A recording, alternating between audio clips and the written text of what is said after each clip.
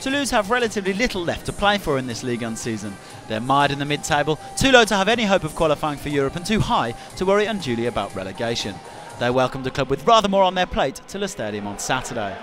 Indeed, Evian TG are down in 18th place, a point from safety, and they know that from this point on every game counts. Their last Ligue 1 win was back on December the 12th.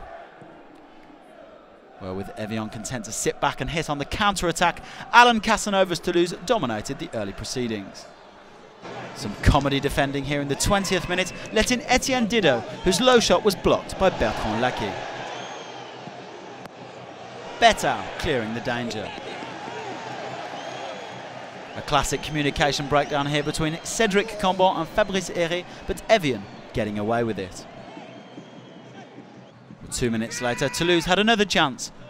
Franck TABANOU latched onto a long ball forward and looked to square for Wissam YEDDER.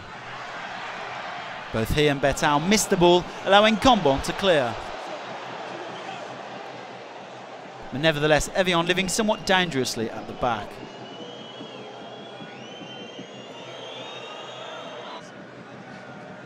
And those were the best opportunities in an otherwise quiet opening period. 0-0 then at the break, with 1 or 2 whistles ringing out around the stadium.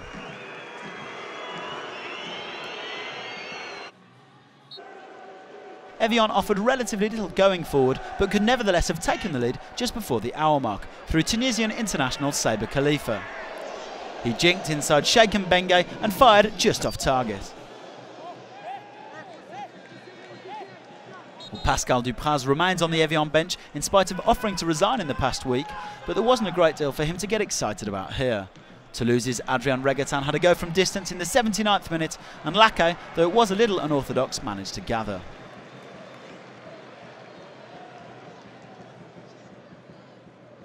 With 2 minutes to go, Reguetin then tried his luck from this free kick, but Lackey was able to tip it over the bar. A superb save from the former Nancy man. Somewhat unsurprisingly, it finished 0-0 at the stadium. Toulouse are now 6 games without a win and Evian 10 games. They find themselves 3 points from safety.